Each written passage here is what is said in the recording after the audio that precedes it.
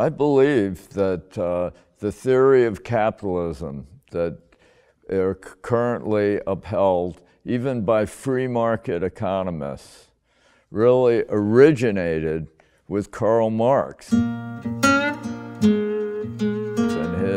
1857, he really named capitalism.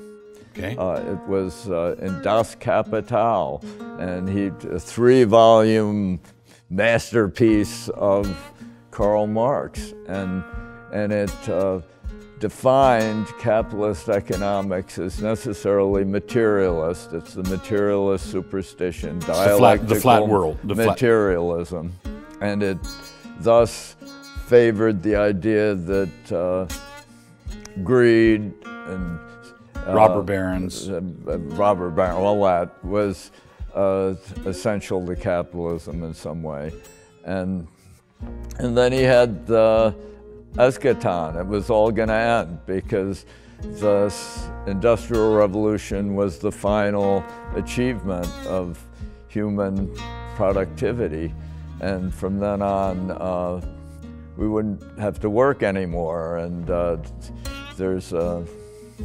Marx wrote that we could be poets in the morning and sheep herders in the afternoon and fishermen and poets in the evening, or musicians. You know, he had this view of an upper class British squire as the ultimate mode of living. This was Karl Marx's dream, was to be an English squire. But his theory of capitalism was all materialist and greed-based. And I believe that with Homo economicus, which is the central sort of way that human agency is depicted in all economic models, reducing human beings to incentive systems, responding to rewards and punishments. Cash rewards. Yeah, whatever, rewards and punishments. Really on the physical level, they don't even have cash in this model. I mean, it's a model where we move toward pleasure and recoil from pain.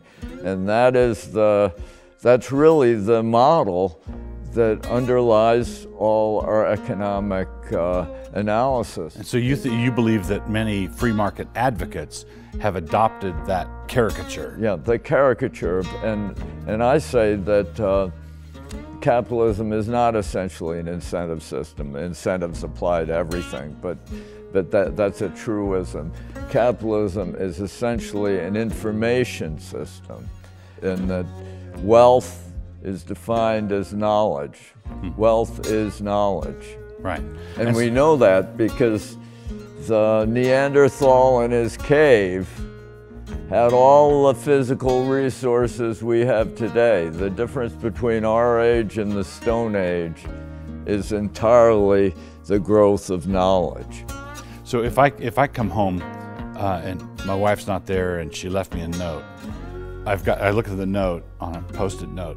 There's information there. Yeah. You know, I ran to the store. Yeah. But on the other side of information is a person. Information is communication. That's right. Yeah. Right?